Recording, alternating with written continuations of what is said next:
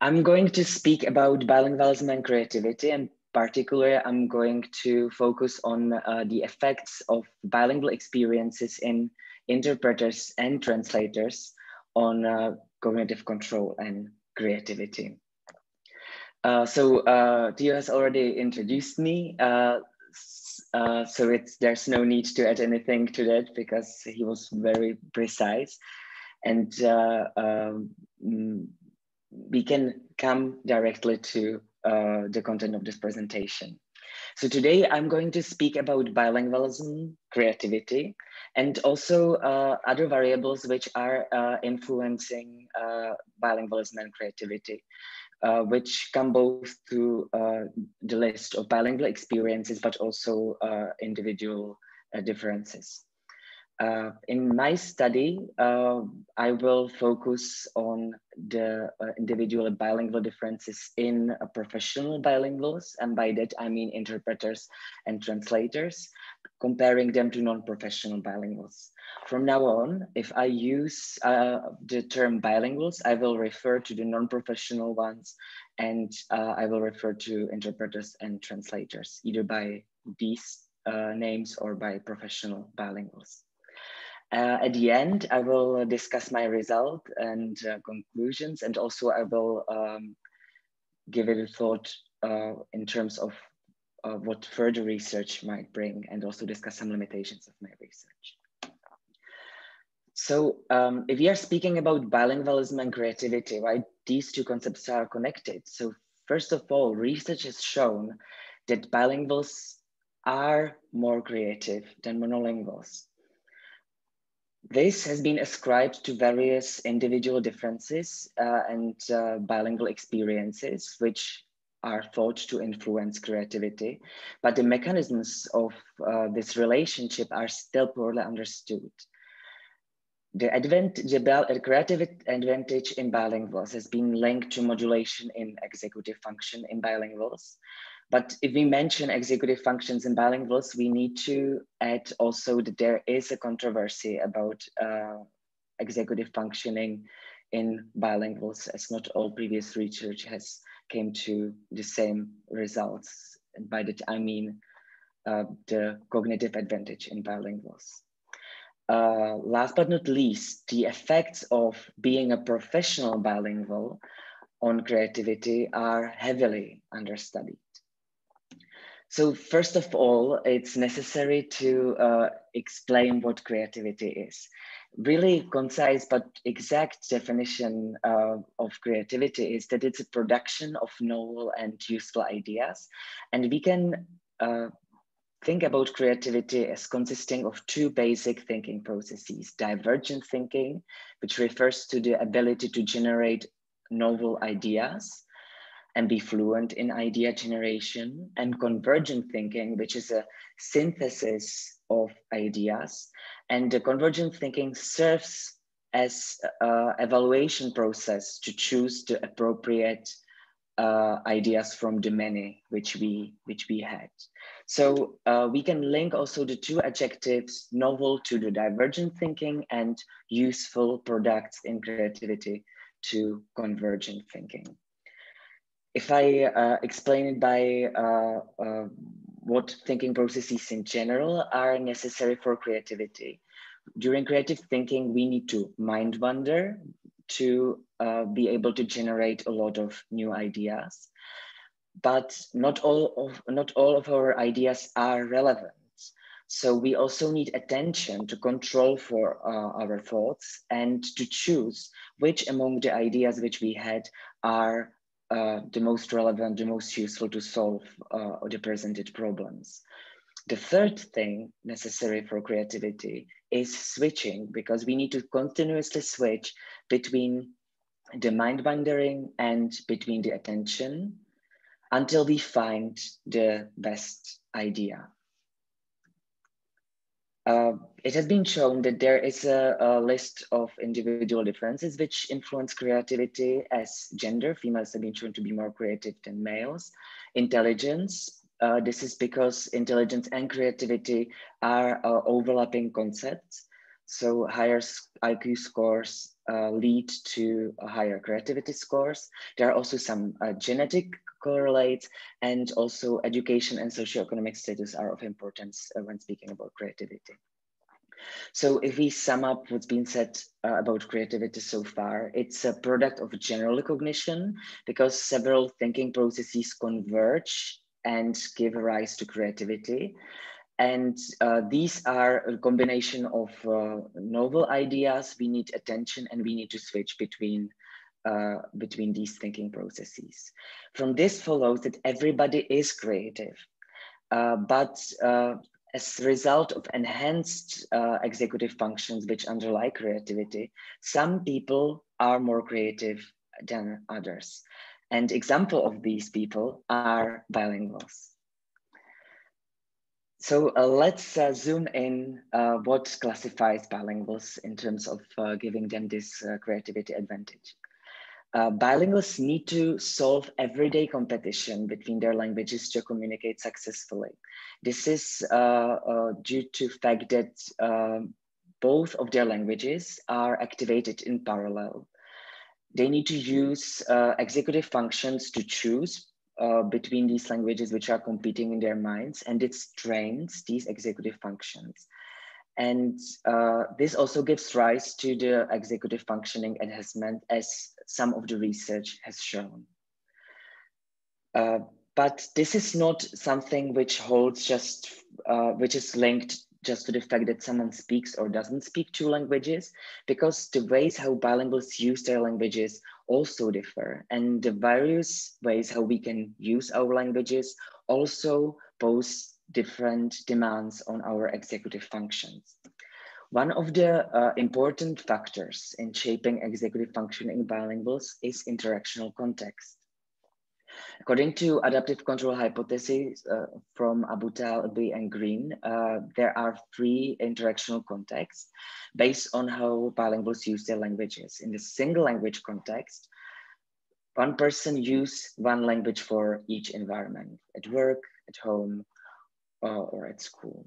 In the dual language context, one person uses one language two languages in one environment, or for different topics, or for different interlocutors. So it requires much more attention for the user to choose between the languages.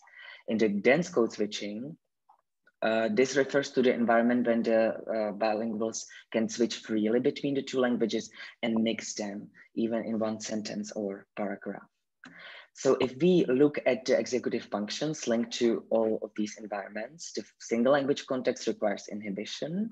Dual language context is that one which is assumed to pose the highest demands on executive functioning.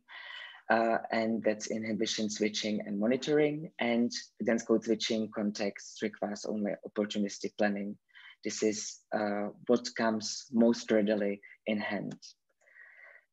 When we are speaking about code switching, this is the act which refers to alternating between languages within one sentence or paragraph.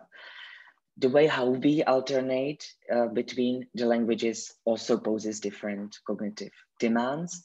And we can see that, for example, in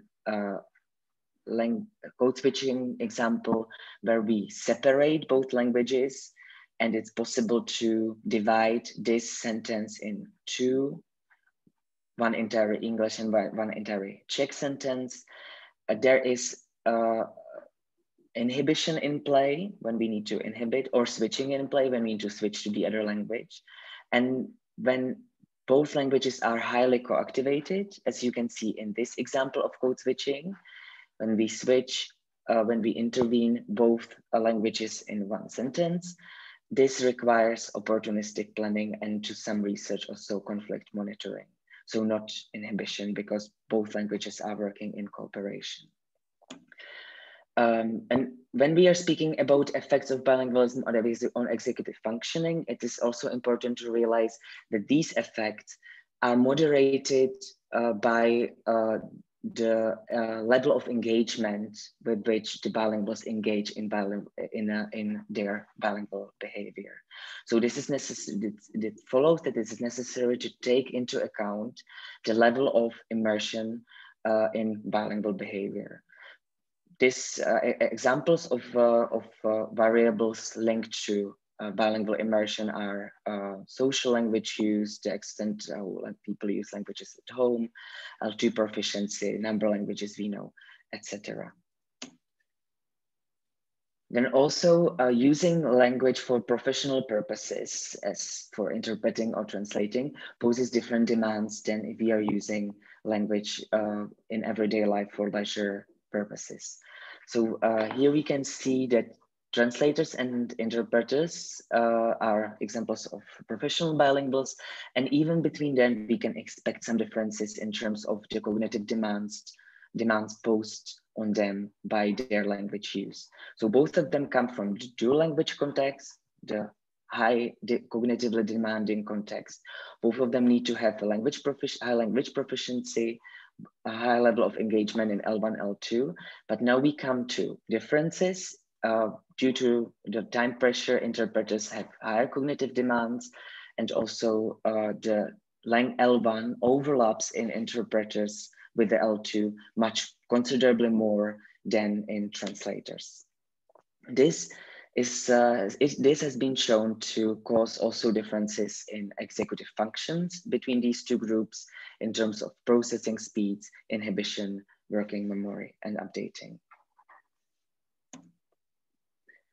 So if we link these things together, bilingualism and creativity, we arrive to the creative advantage in the bilinguals, and it has been explained by three ways.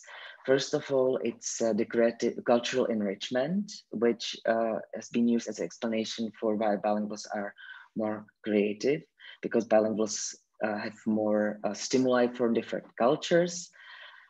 They have also richer conceptual and semantic networks because they work with two sets of semantic networks compared to monolinguals.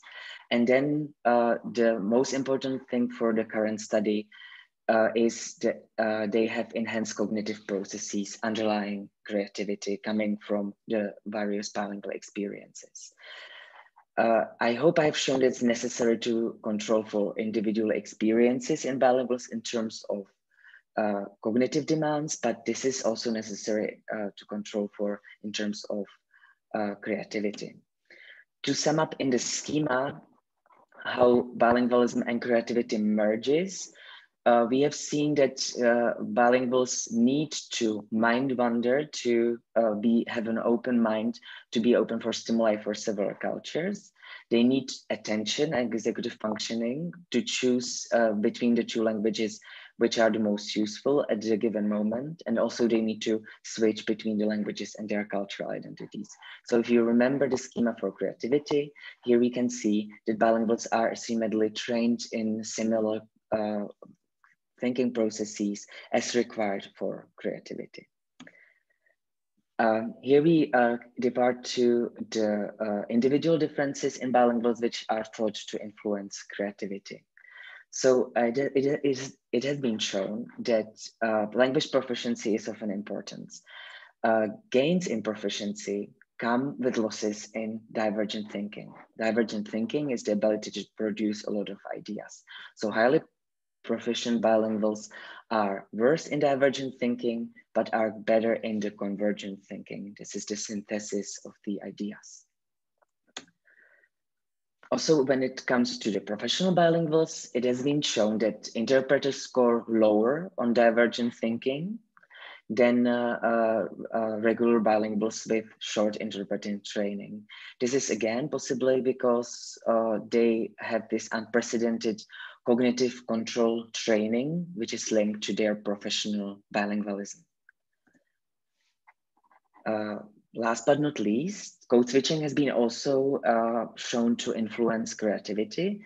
And as you can remember, code switching is connected to opportunistic planning when both languages are mixed within one sentence or paragraph.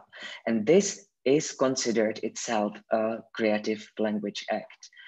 It has been shown that code switchers are better in the divergent thinking compared to bilinguals who don't code switch that often.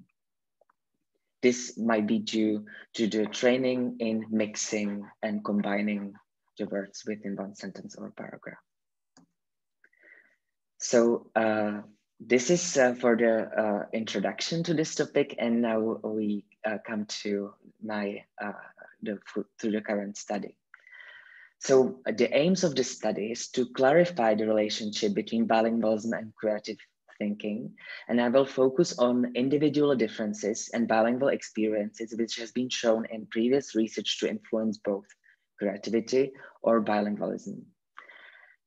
We will keep the language pair and culture constant to lower the chance that the cultural enrichment and the semantic networks will play a role in our data. So by this, we will ensure that we will concentrate on the effect of executive functioning advantage or enhancement in bilinguals on creativity. The novelty of this research is the large number of bilingual background measures, and also that we are investigating highly understudied group of professional bilinguals and comparing them to non-professional bilinguals in terms of their creative abilities. The hypotheses are as follows. So convergent thinking, which is the synthesis of the ideas, poses higher demands on executive functioning. So we expect that bilinguals who engage in behavior, which poses higher demands on language separation and is linked to inhibition, will have convergent thinking advantage. You can conceptualize it as bilingualism, which poses high demands, cognitive demands, trains our executive functioning, and in turn, this gives rise to better convergent thinking scores. In terms of more concrete hypotheses, we expect in terms of group differences that interpreters will have the best, will score better on convergent thinking than translators, and these will score better than bilinguals. We use this, we expect this based on that interpreters and translators are highly engaged in dual language context, and therefore they have higher cognitive demands. They are trained in their executive functions better than bilinguals. We also expect, based on secondary literature, that variables which are going to be positively associated with convergent thinking on the individual level are the engagement in dual and single language context, high levels of L2 proficiency, involvement in some type of code switching, intelligence, and performance on inhibitory control task, a flanker task. For the divergent thinking, which is the ability to come with a lot of ideas and is one of the basic processes, thinking processes of creativity. This divergent thinking requires less restricted mind and also lower executive functioning demands. So we think that better executive functioning, or it has been shown that better executive functioning comes with losses on divergent thinking. Therefore, we expect that bilinguals who engage in behavior which is marked by language mixing and switching will have divergent thinking advantage. The predictions for groups for divergent thinking is the exact opposite than for the convergent thinking. So bilinguals are going to be better than translators, and these are going to be better than interpreters. And again, this is because interpreters are going to be taxed by their relatively better cognitive ability, executive functioning abilities. Variables associated positively with divergent thinking on individual level are expected to be involvement in a dense code switching context. This is this context where languages are mixed. involvement in some type of code switching where languages are mixed, again, intelligence, and also lower performance on executive functioning tasks. In our study, we measured 114 native Czech speakers, and we divided coming from 3 different bilingual groups. First groups were Czech English bilinguals without professional experience, and then we had Czech English interpreters and Czech English translators. The inclusion criteria included the same socioeconomic status, all were right-handed, both male and females. They needed to report that they engage in English at least 2 days a week, and also no history of neurological impairments. As for the tasks, we used creativity task for divergent thinking, the abbreviated runs of creative thinking, which consists of 1 verbal task where participants are asked to list as many problems they would encounter when they could fly. So because you can see this taps into the idea generation. And also they were asked to complete incomplete pictures in creative ways to tell a complete story. Here is an example of a filled in creativity test from our study. And I like especially this one. As you can see in the incomplete picture, this is called The Quietness Before Storm. And I like that the participant here combined actually both of the incomplete pictures to create one story together. So just to give you an idea how it looks like. The convergent thinking was measured by a remote associate test, a commonly used test.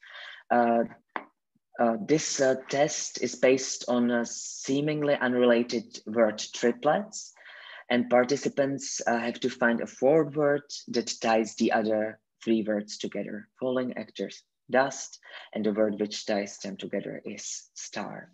It was a Czech version of this test. The other task consisted of English proficiency, lexition decision task to measure English proficiency. Then also language social background questionnaire, which tapped into the bilingual experience and immersion. So level to what extent people use their languages in different contexts and during various activities. And to measure intelligence, which is important for creativity, we used 4 subtests from Wechsler Adults Intelligence Scale for adults. To measure executive functioning, we used flanker task, which is a measure of inhibitory control. It consists of 5 arrows. Each trial consists of 5 arrows, and participants need to concentrate on the middle arrow.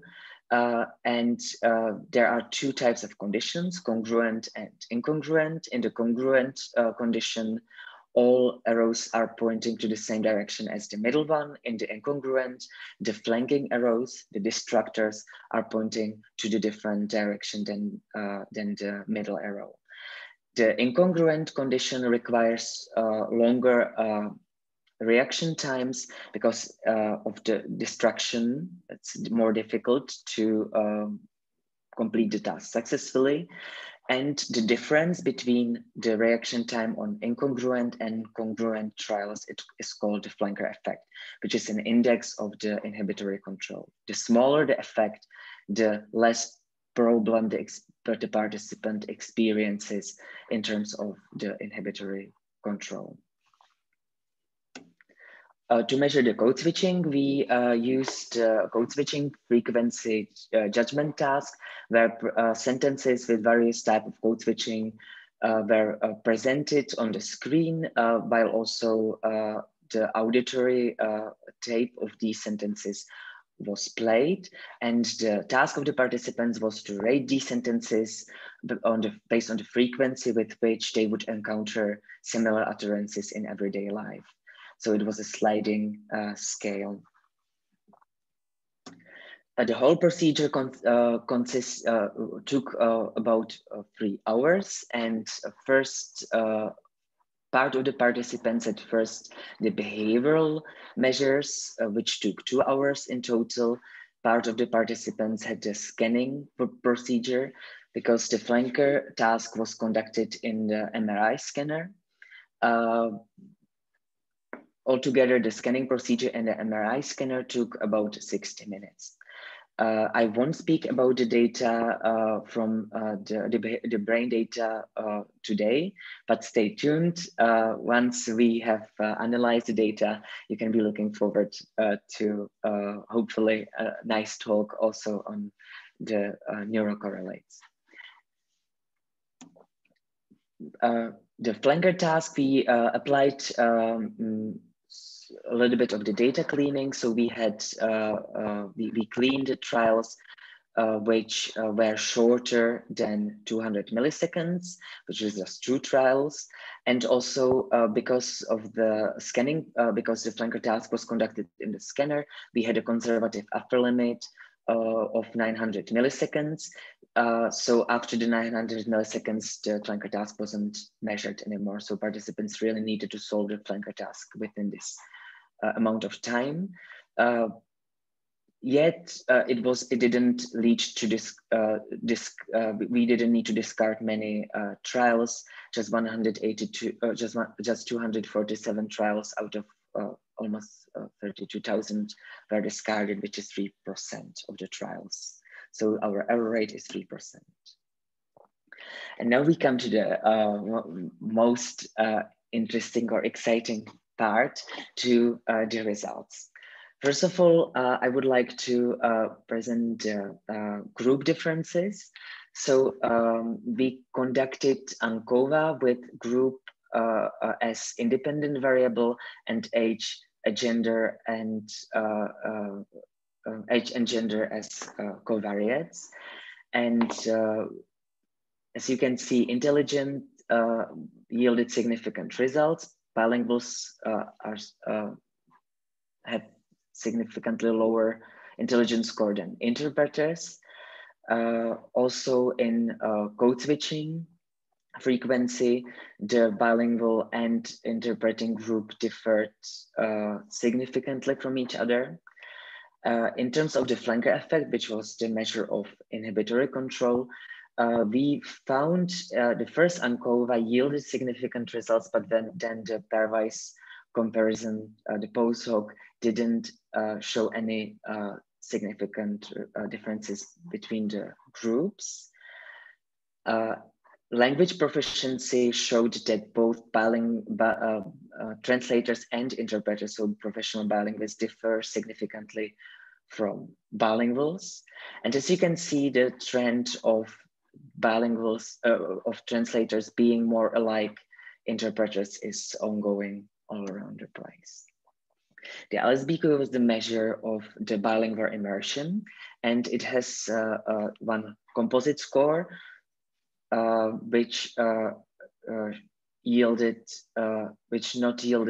significant results. I'm sorry for this typo. But then if we looked at the social language use and the use of home, we found that the groups differed in terms of how much they use their languages at home.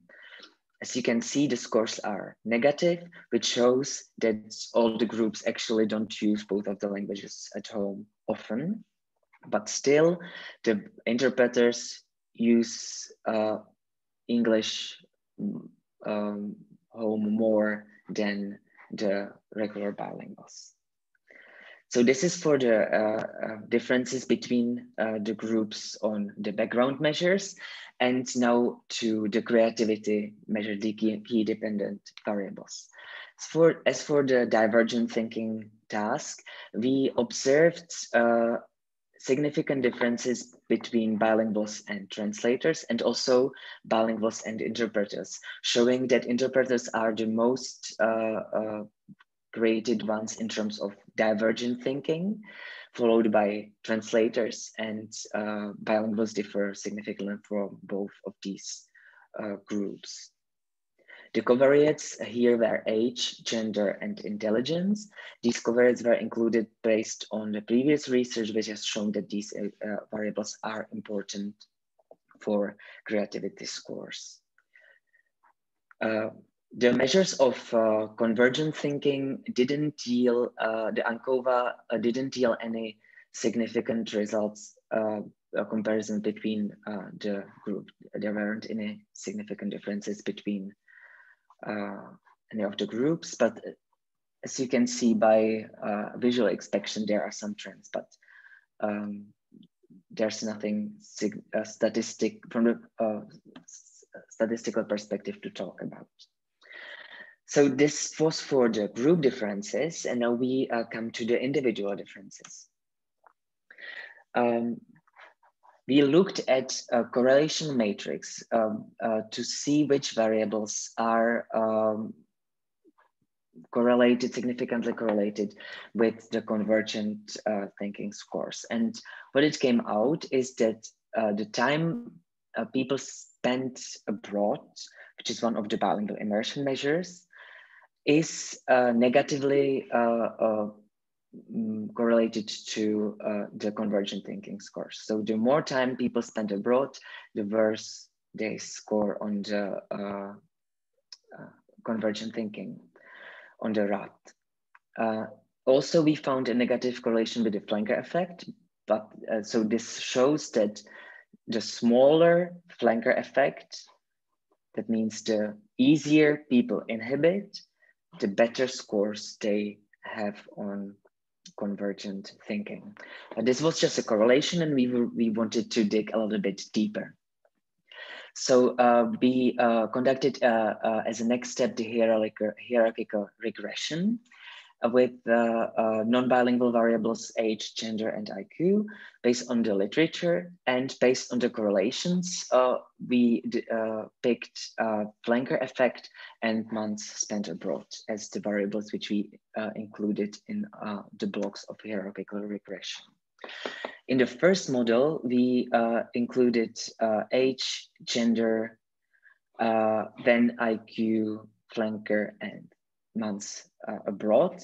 And as you can see how the model evolves, the IQ, contrary to secondary literature, isn't doing much, explains just 1% of the variance, and also it's not contributing significantly to the overall model as revealed by the ANOVA.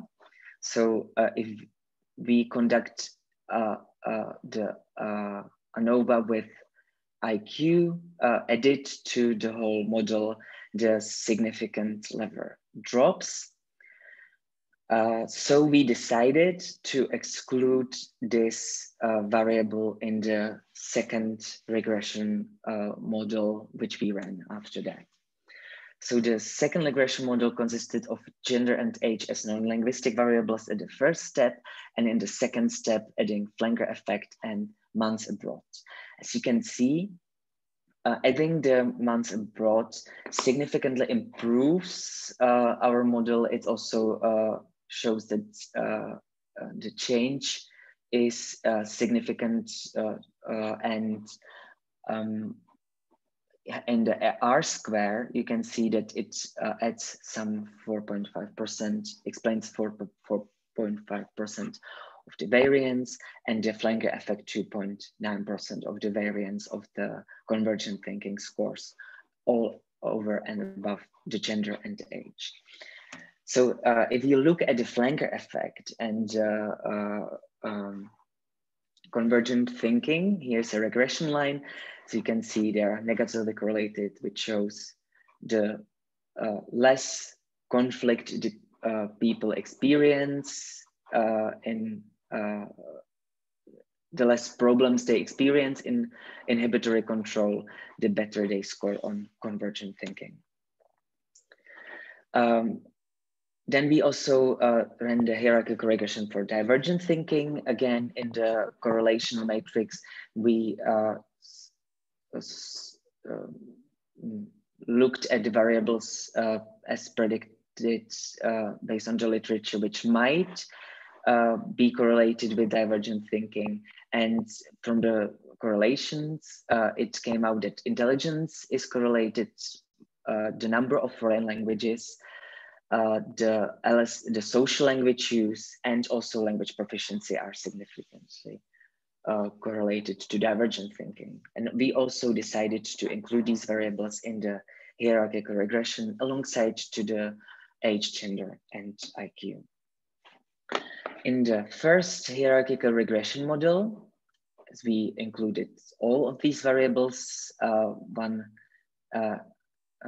each at a time for each model, we can see that age in this case doesn't make significant prediction, doesn't explain significant amount of the variance of the divergent thinking, and also doesn't predict our divergent thinking data significantly. Also, if you can see the language proficiency, the like scale, it doesn't improve the significance after it's added. And here you can see that it explains just 1.6% of the variance, which is not a significant amount of the variance comparing to the previous model when it was not included. So we decided to drop these two variables in the subsequent model. And as you can see, this model consists of gender and IQ in the first step, and then adding a number of foreign languages and language social use in the second two steps. Altogether, the final model is significant. As you can see, the model improves if we add the LSBQ, and also it improves after adding the foreign language, number of foreign languages as a variable. Overall, these two variables explain over 6% of the variance in divergent thinking scores over and above the gender and IQ. Here is the regression line for social language used and divergent thinking. And now we come to summary. So for the convergent thinking, we have seen that the size of the flanker effect did explain variance in RAT, which is in line with our predictions, because executive functioning is important, is assumed to be important for convergent thinking. Months spent abroad was, together with flanker effect, a significant predictor of RAT scores and explained 11% of variance over and above covariates. And code switching and bilingual immersion and LT proficiency and even intelligence did not explain variance in RAT scores, which was contrary to our predictions. In terms of the divergent thinking, social language use and months spent abroad were significant predictors of divergent thinking. I'm sorry, here should be social language use and number of foreign languages spoken. Were significant predictors of divergent thinking and explained over 6% of the variance. Language proficiency did not significantly improve our model, and neither did the flanker effect or code switching explain a significant part of our variance in divergent thinking, contrary to our predictions. So if you look at what predictions have been confirmed and which not, the convergent thinking, the RRT, we didn't find any group differences in terms of interpreters, translators, and bilinguals. We found that indicated by virtue of months spent abroad, which indicates the involvement in not in the dual language context, but rather in the code switching context. So we found this to be in line with our predictions, because the more months people spent abroad, the worse they scored on the convergent thinking. The high level on proficiency, code switching, and intelligence did not, and performance on executive functioning, the flanker task, was positively associated with convergent thinking.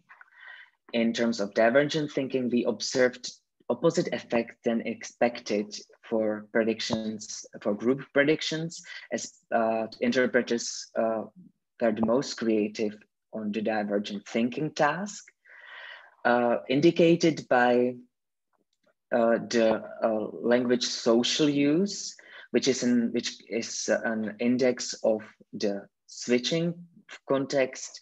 We observed positive association with divergent thinking, but we didn't see any effects for code switching, for language proficiency, or flanker task. We observed, as is in line with the literature, a positive effect of intelligence on divergent thinking. So how to explain these effects? So professionals obtained higher scores in divergent thinking, which was contrary to our prediction and contrary to only a study which has been conducted so far on this group of professional bilinguals and their creative abilities. This may be due to the fact that we base our predictions on expectations that interpreters will excel in inhibitory control, which was not the case, as they did not significantly differ from the bilingual group. Interpreters also have been shown to have enhanced working memory as important factor in improving creativity scores, but we didn't measure it. So it's possible that we just didn't control for all the variables connected to interpreting experience, which would explain why interpreters scored better on divergent thinking. Also in Kim and Lim's study, comparing interpreters, they were comparing interpreters to interpreting students. So maybe because we were comparing them to translators and regular bilinguals, this had also might yield different results. The inhibitory control and creativity has been confirmed to be linked in convergent thinking. So for convergent thinking, inhibitory control is shown to be important. The social language use has been shown to be a significant predictor of divergent thinking, which is maybe because, as Anderson notes, high scores on social language use indicate high degree of switching between languages, which is typical for language use for social purposes. And this also converged nicely with the conversational context as defined by Abu Talib and Green, within which people switch a lot between languages, which poses lower demands on executive functions and which might give gains in divergent thinking. Months spent abroad is a significant predictor for convergent thinking, negatively negatively correlated. This can be explained because if people spend a long time abroad, this might be again linked to conversational context typical for immigrants, which according to Abu Talib and Green is often the dense code switching context. And this one includes lower demands on the executive functions as inhibition. So this is maybe why the convergent thinking was negatively linked to months spent abroad. Language proficiency did not predict divergent thinking and did not significantly contribute to the model explaining the convergent thinking as measured by RAT. This is contrary to literature. We think that maybe it's because our groups were highly proficient bilinguals, which is contrary to the study on bilinguals, comparing highly proficient bilinguals with bilinguals who just started to learn the second language. So it may be the effects of proficiency might apply only for the initial stages. So the negative effects on the convergent thinking. The code switching did not yield any effects in terms of our creativity scores controlled to literature. And we think this might be because our group were only Czech English bilinguals, and code switching is not very prominent in the Czech Republic among the natives. So albeit there were significant differences between the groups in terms of code switching, the relative engagement in code switching might not be still low and not sufficient to yield any significant effects on creativity. Post-hoc tests revealed that there is a strong negative correlations between L2 proficiency and code switching, which suggests that people who speak the languages on a better level have indicate that they encounter code switching in their environment less. This might be an index of negative attitude towards code switching among people who have high command of English. So this might all have skewed our effects of code switching on the creativity scores. So just to sum up the key findings, we have found that in terms of the group differences, the professional bilinguals significantly differ on a variety of measures from the bilinguals without professional experience, and that interpreters and translators are more alike than, or you can say, differ more from bilinguals than from each other. The measures which is the case are the code switching practices, the home L2 use at home, also the flanker effect, but which did not yield significant results in the pairwise, and also on divergent thinking, as interpreters and translators were better on divergent thinking. Largely, these variables mentioned here did not predict creative thinking on the individual levels, which suggests to us that there are other variables which specify these groups, which are specific for the professional bilinguals, but which we did not control for. And this does require further research. Inhibitory control plays a role in a convergent thinking as it was expected according to our hypotheses. So the ways forward, as I already hinted a little bit, we also collected the brain data to also look at the neural correlates of creativity and bilingualism. This is especially valuable if you take into consideration that brain data has potential to reveal differences where behavioral data failed to do so. So this might be a valuable piece of the data.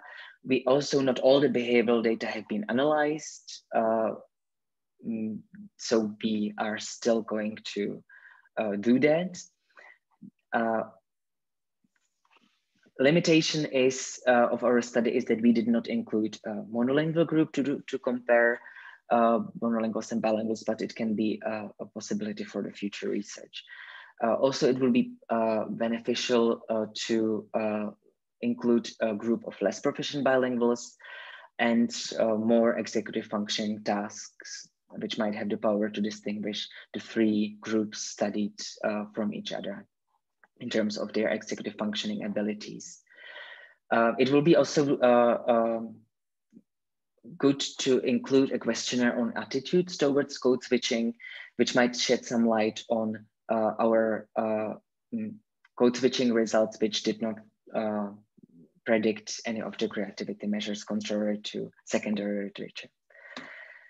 At the end, I would like to acknowledge the generous contribution of the European Union's Horizon 2020 research and also the Czech bioimaging support, which we gained, and it was obviously it wouldn't be possible to conduct this research with this generous financing. And also I would like to mention that all these works wouldn't have been possible to do individually. And I would like to thank at this place to my lovely supervisors, which helped me on this way through this, and hopefully we'll continue to do so because we are not done yet. Christos Platsikas, Janine, Jeffers Daller, and Guillaume Thierry, and also my lab, Bilingualism in the Brain, Center for Literacy and Multilingualism, Center for Integrative Neuroscience and Neurodynamics. And a big thanks goes also to the Central European Institute of Technology, where all the data has been collected. Thank you very much.